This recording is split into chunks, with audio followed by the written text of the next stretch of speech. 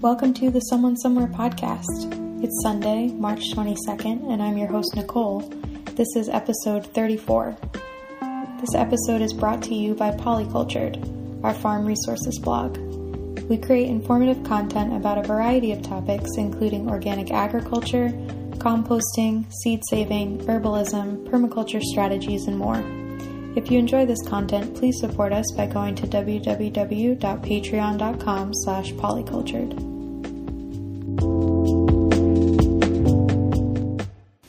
I don't normally do current events on this podcast, but it seems like now is the time to share information that we have with one another. So episode 34 is going to be about herbal antivirals. Now this is a huge topic, of course, so I'm going to focus specifically on herbs that are meant to treat coronaviruses. In December, I read the book Herbal Antivirals by the renowned herbalist Stephen Buhner.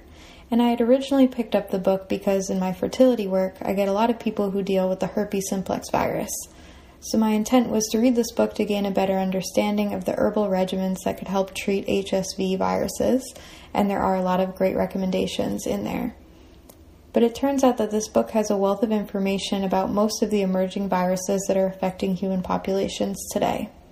It mainly covers viral respiratory infections like influenza and coronaviruses like SARS, but it also has chapters on viral encephalitis like West Nile, cytomegalovirus, dengue, enterovirus, which is hand, foot, and mouth disease, Epstein-Barr, varicella zoster like chickenpox or shingles, herpes simplex, and gastrointestinal viruses like rotavirus and norovirus. As far as we know, the virus now known as COVID-19 started spreading in December, and by January I was compelled to share information from the book about what coronaviruses are, how the immune system reacts to them, and what herbal strategies as well as other best practices we can use to prevent the virus from attaching to our cells or treat the virus to prevent it from becoming deadly. I also have been listening to the guidance of other herbalists from different traditions. There's, of course, a wealth of knowledge that traditional Chinese medicine perspective brings, and there's also other traditions to look towards, like the Western herbalist perspective and Ayurveda. I'll do my best to explain what their recommendations are and how these approaches can be combined with medical approaches to act in synergy and potentially save lives. If you want to really get into depth on this topic, I suggest picking up the book from which much of the podcast is citing, and that's Herbal Antivirals by Stephen Buhner. Now, before we get started, I just want to make clear that if you're currently listening to this and you are sick, you absolutely should not attempt to treat the virus at home or without the help of medical professionals. As all ethical herbalists will tell you, we are not working against the medical world, we are working to improve its outcomes. We're here to offer support. We also need accurate data about this emerging virus, and so another reason to make sure you contact the proper medical establishments is so that you can be accurately accounted for. This virus can get serious very quickly, so do not delay in seeking medical treatment. These herbs are going to be most useful for someone who is either trying to prevent getting the viral infection, or someone who has the infection but has been instructed by medical professionals to stay home and to heal from the sickness that occurs as a result of the viral infection. The information I am about to present is not a substitute for medical advice or medical care. Okay, now that we've got that out of the way, let's talk about some relevant information about viruses and viral infections. First, why would we utilize herbal antivirals? What would be the point of that, and what is the advantage of doing so? Starting with the basics. Herbal antivirals, first, they don't cause resistance problems. They're biodegradable and renewable resources, and they have less side effects and are generally safer to use by any person. Plants and fungi don't have legs. They actually predate legs as a concept by many, many years, but yet they survived. They did this because they are expert chemists. They're able to take in information and produce chemicals which are resistant to viral infection. As we see the rise of infectious disease caused by viral infection, we must take into account that we are more connected than ever before in the history of humanity, and this means viruses hitch a ride on a jet plane just like us. The hope with utilizing herbal antivirals is that we can see ourselves as part of the interdependent life on Earth, that we can start to view plants and fungi as our ancestors, which they undoubtedly are, and to continue the tradition of working with them to protect our species, as they have learned to do long before we ever existed. Right now, we're facing an unprecedented global pandemic, and I honestly can't believe that these words are even coming out of my mouth. The gravity of it can't be understated, but we must understand that viruses are not this scary alien being here to destroy everything in its path. That would be much more Hollywood, though. Viruses are essential to life on planet Earth. There is no avoiding them. There is no situation in which we're going to be able to kill them off, not without killing ourselves and the rest of the creatures here.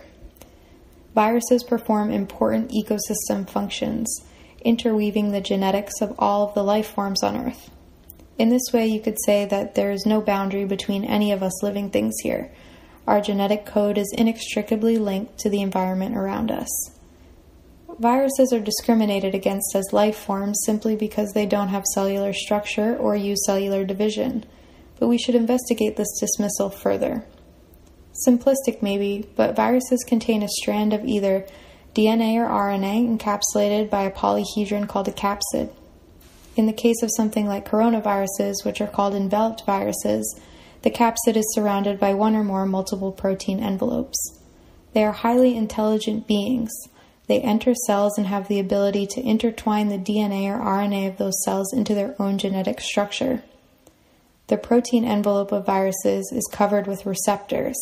Yes, viruses have sensory apparatuses that allow them to survey the world around them and help them find the host cells that they're looking for. They can experiment with new combinations of genes to adapt to their environment. For these reasons, we may hopefully begin to start thinking of viruses as very much alive, to the chagrin of our high school science teachers. There are an estimated 10 to the 31st power viruses on Earth. They exist in the coldest and hottest places on Earth, in the deepest depths and the highest points in the atmosphere. Some of them are believed to even be in space, riding on comets, and existing in places that we never could. DNA and RNA viruses are a little bit different. DNA viruses make copies of themselves that are pretty true to their original form, and we've been pretty successful at making vaccines for them because of this. RNA viruses, in contrast, make copies that are similar, but sometimes can vary widely from the original. RNA viruses increase their genetic variation in order to survive within their host, and this also allows them to masterfully evade treatment. This is why it is particularly difficult, one might even say impossible, to make a highly effective vaccine for an RNA virus. The sensory receptors are also aware when they encounter pharmaceuticals and are prone to resistance as they learn about the effects of the drugs. The same is true when an RNA virus encounters the human immune system. Viral copies that are most similar to one another will die off first, but the other copies will continue to multiply, like in the case of influenza, which regularly remixes its genetic structure and adds new genes to remain undetected. And this is why there's a new flu vaccine year after year, and why its rate of effectiveness is below half. The CDC reports 45% for 2019 to 2020.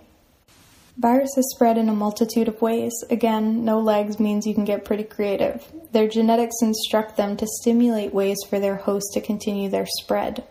For example, respiratory viruses tend to encourage sneezing and coughing of their host to continue the spread. Mosquito-borne viruses release chemicals into the skin that alerts other mosquitoes to feed off of this particular host. Tick-borne viruses use tick saliva to help their entry into the host and other complex systems of entry. Once a virus is inside the body, they're willing to use the body's own cells to get around the body until they settle on their preferred host cell. They're able to do so undetected through a chemical invisibility cloak, tricking the body and duping the immune response. Now that the virus has taxied a ride to its destination, it takes off its protein coat, literally, and gets comfortable. It's able to halt cellular death, break off a piece of itself, and enter the nucleus of the cell, where it replicates the virus. Then, viral budding occurs, where these particles leave the nucleus and the cell bursts apart, where it begins to look for new host cells. What are emerging pathogenic viruses, and how are they accomplishing their goals? We're living in a world that's very different from those of our ancestors. Our institutions, modes of transport, and our motivations have totally transformed in the last few centuries. Viruses are incredibly resilient because of their ability to adapt, through their ability to learn, and then apply that learning to their genetic rearrangements. Emerging pathogenic viruses are triggered by ecological disturbance and human intervention to jump species. The more we mess with the delicate balance of life through the destruction of habitat and therefore loss of host species, viruses that once lived in balance with wild animal hosts will find their way to livestock and eventually to us. Some of the disruptions we participate in include climate change, deforestation and destruction of plant populations, which leads to the extinction of several species in the ecological web, the pollution or destruction of waterways, industrial agriculture, industrial pharmaceuticals, medical concentration in hospitals and nursing homes, and population changes such as refugee crises, urbanization, population density, and of course daily, mass-scale, worldwide transport, most notably via air travel. As Buhner remarks in his book, epidemiologists have been warning with increasing insistence that a worldwide pandemic similar to the one that covered the globe in 1918, a pandemic that infected over 500 million people and caused some 100 million deaths, is due soon. And here we are. The 1918 world influenza pandemic was devastating. We should make an effort to understand why it was so particularly harmful. The answer is twofold. Around 1913, a new influenza strain had jumped from birds and split into two types, one infecting pigs and the other infecting humans. It continued mutating in the following years. Then in 1914, World War I began. By 1917, it had ended, sending soldiers back home on ships that docked in many ports, sharing the virus as the men disembarked. To put it in perspective, 1 out of every 3 people on Earth became ill, and 1 out of every 5 people on Earth died. Earth lost 5% of its human population due to this pandemic, and doctors and first responders were the first to die. Now I'm going to talk for a moment about influenza virus. Influenza is an enveloped RNA virus that prefers the lungs, with 3 different groups, A, B, and C. Influenza A is the most dangerous of the 3, and it's the one that was responsible for the 1918 pandemic. Sometimes you'll hear it referred to as the H1N1 virus. There are others that occurred in the 20th century, such as H2N2, H5N1 bird flu, but H1N1 reappeared in the swine flu pandemic of 2009 and was considered a descendant of the 1918 strain. Industrial agriculture is particularly impactful for influenza because the virus is able to pass through farm animals, mutate, and then pass itself back to us, usually through farm workers. And this is why you'll hear names related to birds or pigs like swine flu or avian flu. Influenza prefers to bind to sialic acid linkages on the surface of lung epithelial cells, where they can get inside. Once inside, the virus is able to evade the immune system, where it takes itself apart and releases its viral RNA and core proteins into the cytoplasm. It combines with other viral components and viral budding occurs, where new viruses move to new host cells and the process continues. You may be hearing quite a bit about cytokines in the news. Cytokines are physiological inflammatory signaling molecules produced by the body, intended to respond to bacterial or viral infection. Cytokines are meant to disrupt the conditions for viruses and bacteria to thrive. However, these pathogens have also learned strategies to get around this, using them for their own purposes and helping them to spread and survive.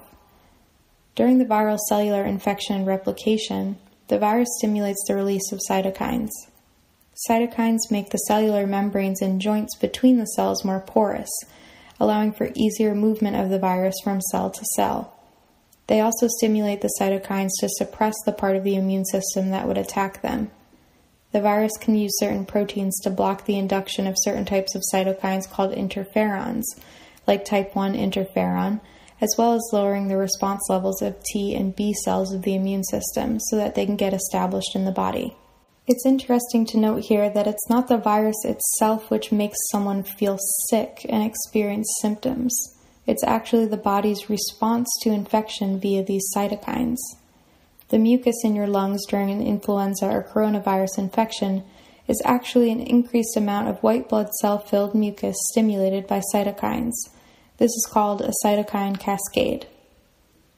Drainage lymph nodes in the lungs begin to increase to prevent suffocation, but can become overfull during severe infections. as well as becoming attacked or damaged during the infection.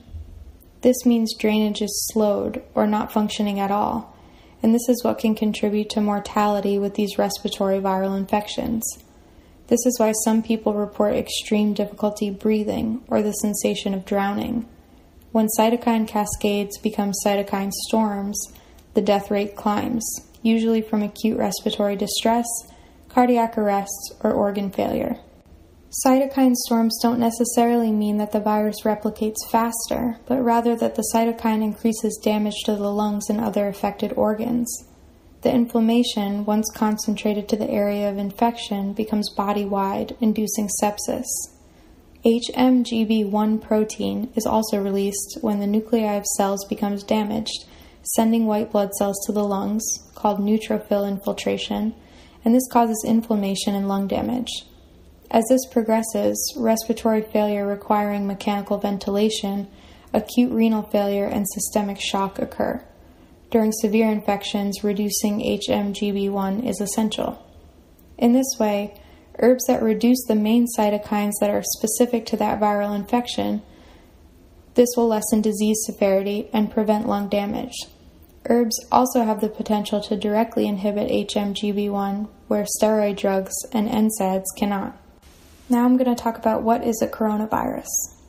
Coronaviruses look structurally similar to influenza viruses as they are also enveloped viruses, but they are positive-stranded RNA viruses possessing the largest genome of all RNA viruses and which engage in a high rate of RNA combinations, constantly producing new variations.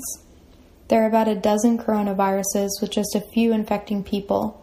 SARS, sudden acute respiratory syndrome, is considered the most serious. The International Committee on the Taxonomy of Viruses announced in February that the virus would be called SARS-CoV-2 because the novel coronavirus is genetically related to the SARS coronavirus of 2003. The World Health Organization has called the same virus COVID-19 because of the unintended consequences in creating unnecessary fear for some populations. Both groups are in communication about the naming, and COVID-19 is not a replacement for the official name of SARS-CoV-2. For the purposes of this podcast, I will refer to the virus as SARS. It takes about a week to develop in the body and is primarily spread from respiratory droplets and contact with body secretions such as feces and urine, which shed viral particles for several weeks. Symptoms include fever, cough, difficulty breathing, headache, muscular stiffness and muscle pain, loss of appetite, chills, confusion and dizziness, rash, night sweats, nausea, and diarrhea. SARS attaches to angiotensin-converting enzyme 2, or ACE2. This is an essential membrane protein on many cells in the body, including the heart, vascular cells, and kidneys. ACE2 helps regulate the renin-angiotensin system, which is involved in many complex processes crucial to the functioning of the lungs, spleen, and lymph nodes. SARS viruses attach themselves to ACE2 on the surface of lung, lymph, and spleen epithelial cells, destroying their function. Once the infection starts, inflammatory cytokines are strongly upregulated.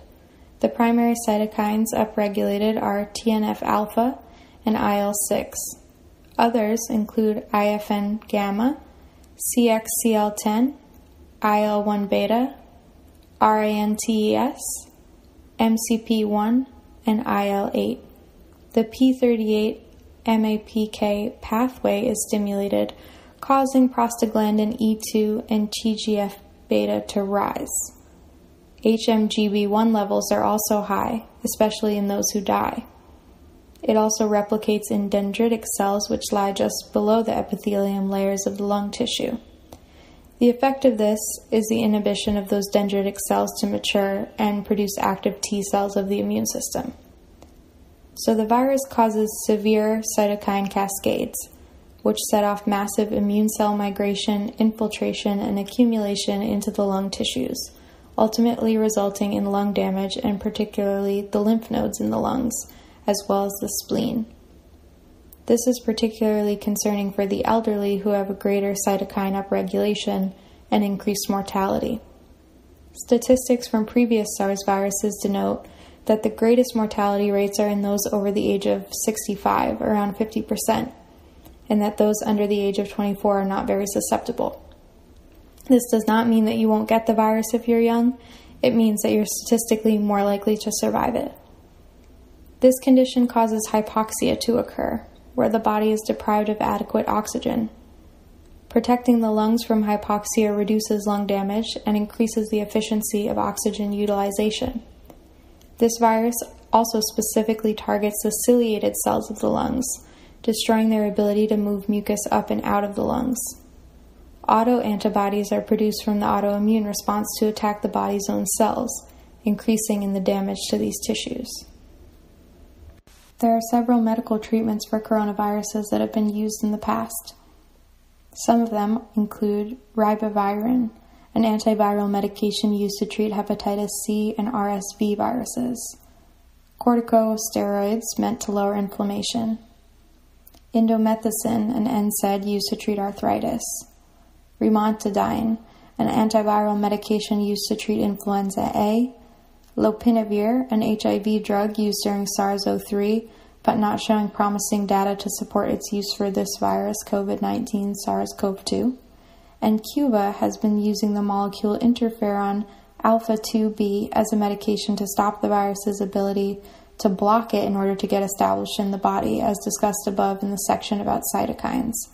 And that's pretty much all we've got from the medical world. So now I want to get into information about anti-SARS herbs and the SARS protocols that we have. The plants found specific to SARS virus are Chinese skullcap, Houttenia, Isatis, licorice, Forsythia suspensa, and Sophora flavescens.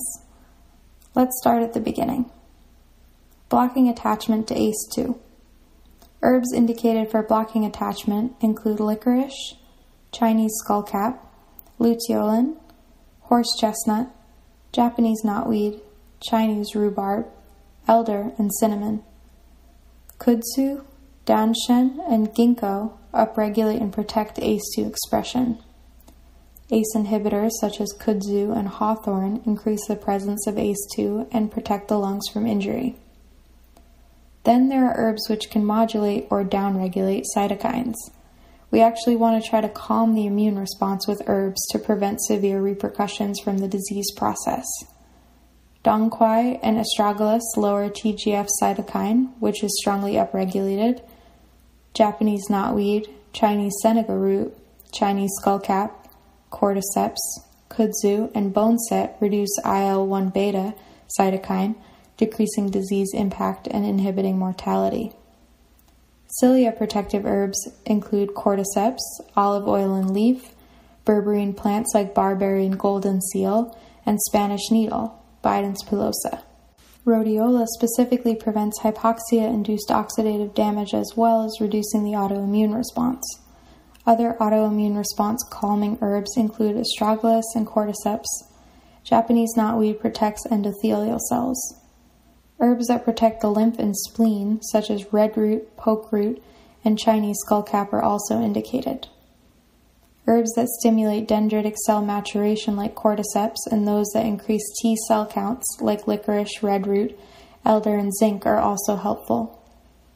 Fresh ginger juice or hot ginger juice tea is also potently antiviral and thins mucus, helping to protect mucous membranes from damage and acting as a diaphoretic or increasing perspiration to lower fever during infection. Shuang Huang Lian is an herbal formula of Chinese medicine that may be indicated for SARS-CoV-2. It consists of 2 parts Forsythia suspens fruit, 1 part Japanese honeysuckle stem and flowers, 1 part Chinese skullcap root, with a dosage of 1 teaspoon 3 times daily. There are also 3 other formulations I want to share with you that were recommended from Stephen Howard Buhner.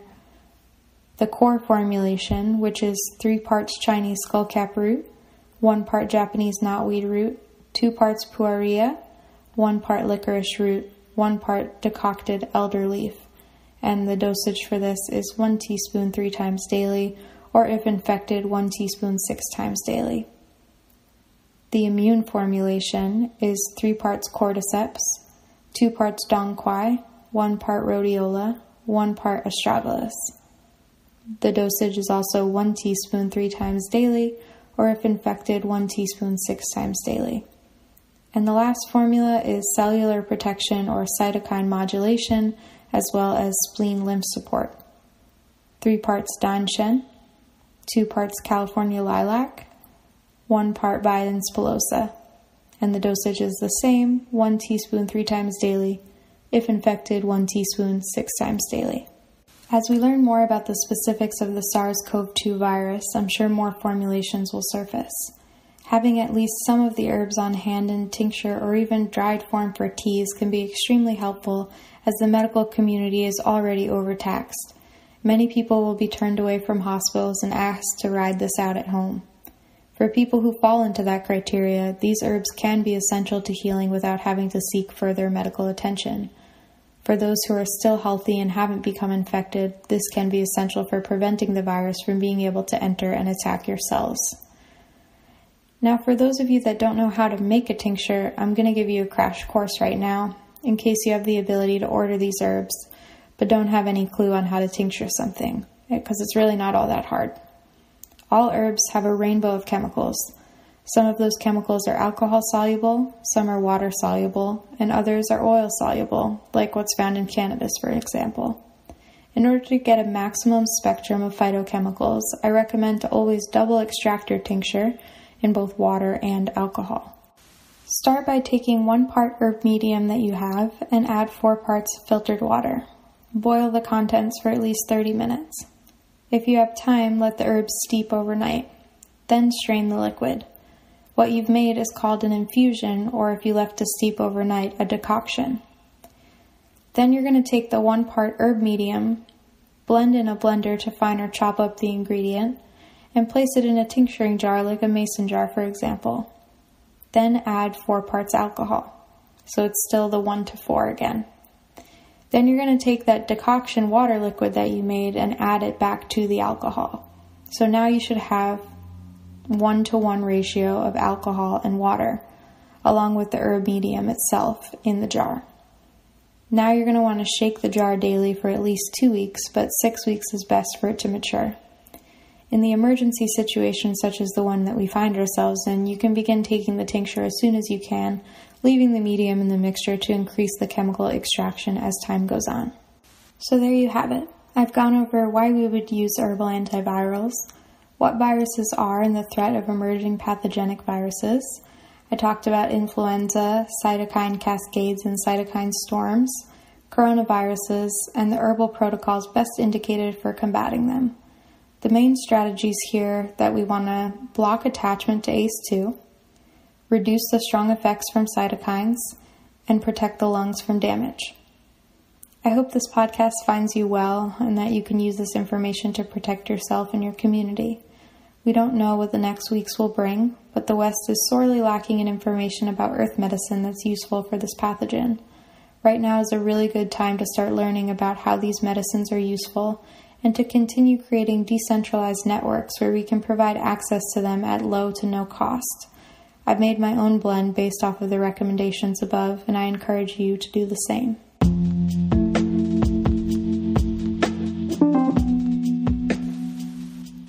Thanks for listening. If you like the show, please like, subscribe, and comment to let me know how I'm doing. This episode is brought to you by Polycultured, our farm resources blog. We're bringing you info on backyard food production and sustainable living on small plots and in urban areas, as well as information about herbal antivirals and other earth medicines. If you enjoy this content, please support us by going to www.patreon.com/polycultured. This concludes episode 34 of the Someone Somewhere podcast. Good night.